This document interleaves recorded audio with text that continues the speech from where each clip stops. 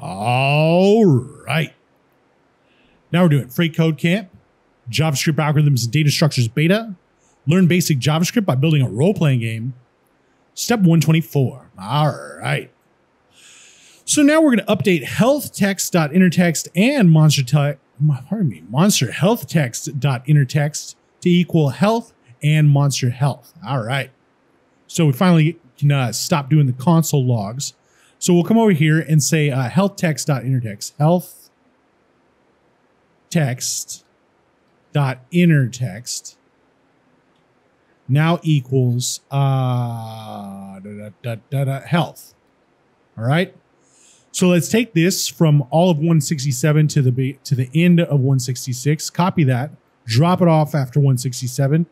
Let's highlight this H in health text and call it monster capital health. And then we'll highlight this H and call it monster capital health as well.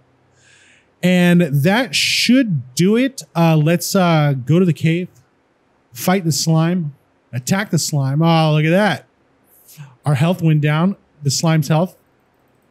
The ghost is still chasing us down. Let's run. Oh, is he still there? Anyway, let's check the code. Looks good. And submit it. All right. Now we're on to step 125, and we'll see you next time.